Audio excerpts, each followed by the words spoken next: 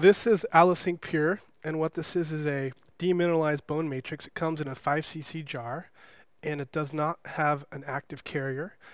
One nice thing about it is you can add a biologic fluid to it to create a sort of bio putty, and so you have to add 40% fluid, and this is a 5 cc jar. We're going to put 2 cc's of bone marrow concentrate in, and then I'm going to mix it together to form the AlloSync Pure.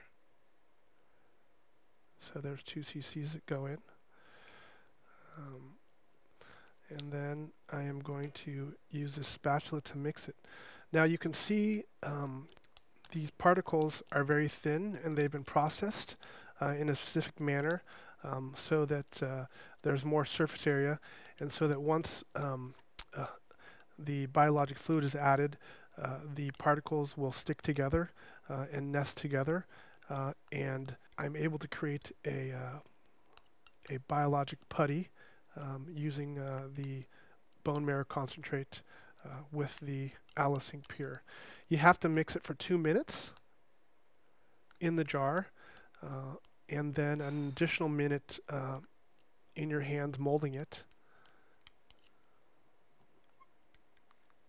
So after you've mixed this for 2 minutes in the jar, then you're going to transfer it to your hand, and you can hand shape it for an additional minute to give it some more shape here.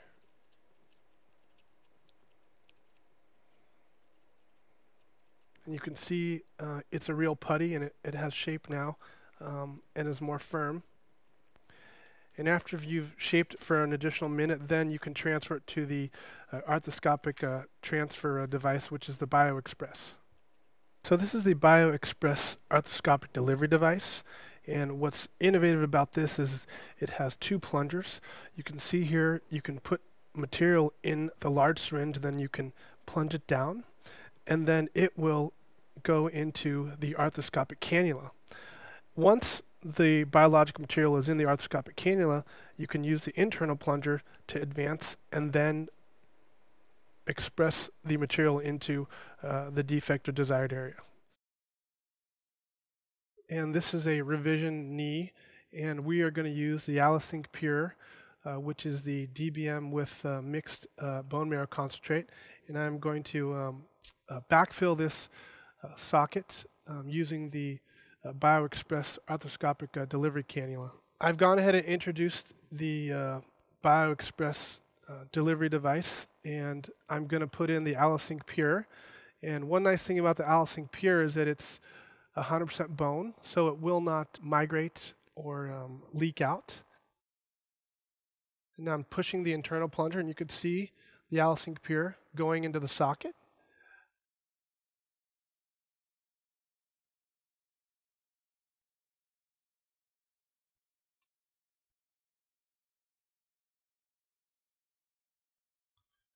So I'm looking through the intermediate portal, and you can see that we've backfilled nicely this femoral socket with the AlloSync Pure.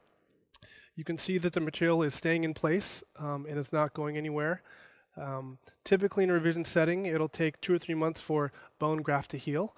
We do have data showing that at 28 days, there are all 5 bone-forming elements present.